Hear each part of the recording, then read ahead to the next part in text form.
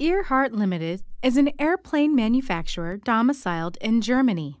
Earhart Limited maintains its books and reports its financial statements in euros. Earhart purchases supplies and raw materials in various currencies, often based on the country and local currency in which its suppliers are based. Earhart also sells goods to customers in Sweden, with transactions often denominated in Swedish kroner.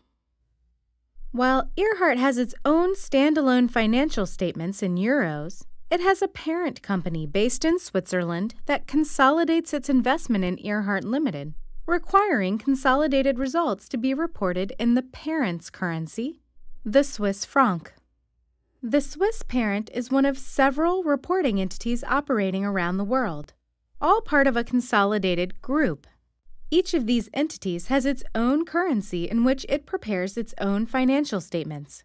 Yet, for the consolidated group, only one currency can be presented, requiring most to convert to a common reporting currency.